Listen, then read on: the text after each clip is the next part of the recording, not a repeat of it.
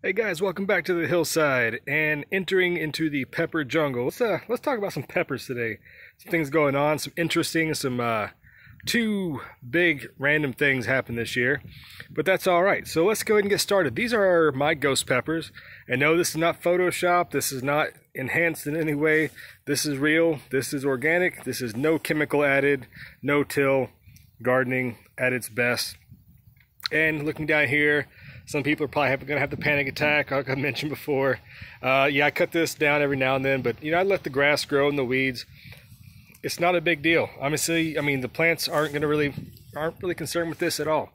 Now, getting down here close to the peppers, you can see down here there are borders to the bed here, and it goes up underneath.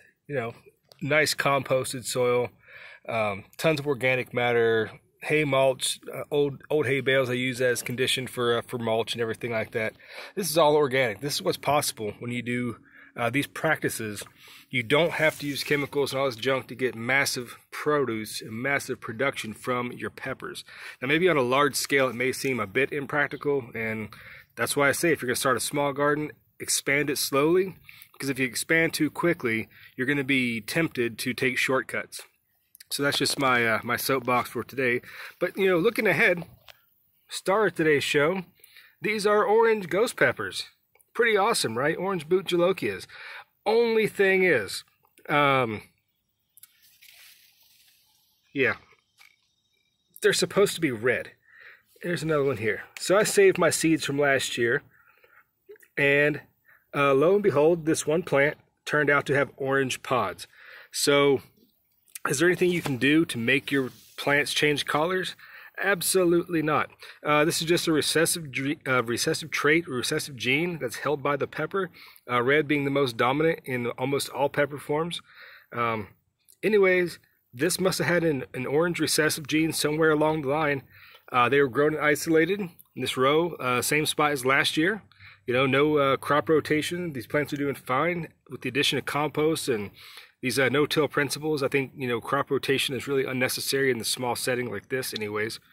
But going on from that, so they didn't crossbreed with anything else, but this one just came out orange. So when that happens, it's not going to be just one pod on your pepper plant will be orange.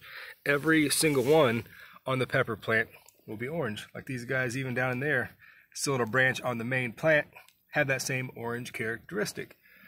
In contrast, looking over here to this one, this bright red, yeah, they all look just like that last year. So this one plant has thrown off some orange pods. So, definitely save the seeds from it, isolate it, kind of grow it out. Maybe it'll come back orange next year, maybe not. I had some Trinidad scorpion marugas one time that were red. I planted the seeds next year. One of the plants turned yellow. Saved the seeds from that, hoping that they would stay yellow. They came back and were red just like the other ones. So I don't know, just caught a really weird genetic fluke right there. But anyways, that's something you can look out for in your pepper plants, especially if you're growing or buying seeds from, non-reputable sources. You may get a crossbred pepper plant that they're trying to sell off as something, and you're just going to have to deal with the results because you have no idea what genetics you're planting in your ground. Now with me, where I've started turning to more of the commercial production for these ghost peppers that are actually being used to make ghost pepper salt and ghost pepper herb blends from a local company locally to me. So I need to make sure what I keep is pure and that what I'm providing them is a consistent product. So this orange plant I'm not going to give to them. Obviously they want the red dried ghost pepper. I will keep this on my own separate, keep this separated out, and go from there. So is it too late to think about this plant crossbreeding with another plant and causing some other hybrids, etc.? We're going to go with what we got. But if you have enough plants, if you come down to that, you can always remove a plant, isolate it, or if you really have to, just take it out altogether and just move it if you really need to. So let me show you something else in the other upstairs in the pallet garden. Show you another really weird pepper anomaly that I stumbled upon yesterday while I was picking some peppers. So let's go check that out right now.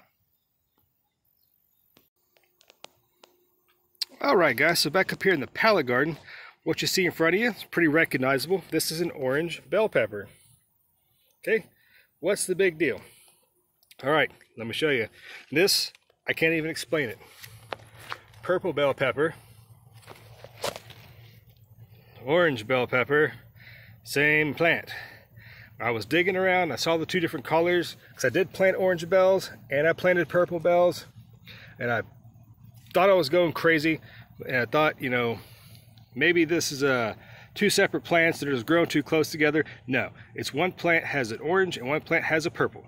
And it's not a matter of letting the purple stays on the plant long enough that it turns to orange or vice versa. I have absolutely no idea how this has happened. I've never seen this happen before. Now, like the ghost pepper I just showed you, every single pod on that plant was orange for the phenotype that kicked out orange instead of red pods. So like I was saying, they should all be the same color. This one, two different color bell peppers on one plant. So I have no idea how this happened. I have no idea why this is happening. It's never happened to me before. So if you've ever experienced something crazy like this, you know, let me know. Maybe I'm not going so crazy. This happens to other people, but that's just nuts. But anyhow, I'm getting a closer look. If I don't fall down. That dark purple color on this bell pepper is just amazing. And by the way, these peppers here are extremely sweet, delicious. If you've ever grown this I believe is a lilac bell. That's what I thought I was planting, but also has orange peppers on it too. So who knows what's going on with that. But while I got you here, kind of zoom over here. I'm so excited they're finally, where's he at? Right there on that pepper, if I can find him. Ah, there he is. See that little frog? Now that's a sign of a healthy ecosystem. Got amphibians in your system, you're doing fine. It means you have organic matter, you have a balanced ecosystem, you're not poisoning your land or your water with poisons, aka chemicals. You're doing it organically. This is an awesome thing. Little guy right there. All right, buddy, you go about your day. Moving on here, it's a weird guy talking about peppers, but check out these little sweet orange crunch peppers. This plant is absolutely loaded, just blowing up. Finally, this thing took forever to start ripening. Now that it's ripening, it's just every day, it's just flowering and flowering, and more pods growing left and right. So there you go, guys. Just a quick little anomaly in the pepper garden. Let me know, drop some comments down below if you've ever seen some weird stuff going on in your garden, something you can't explain, or just some weird stuff you want to talk about peppers.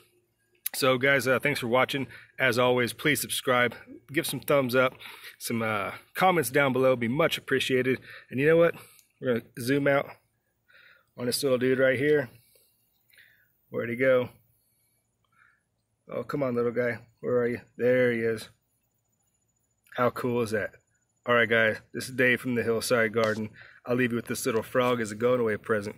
We'll catch you next time here on the hillside, talking peppers, and maybe making new friends. All right, guys. Bye-bye.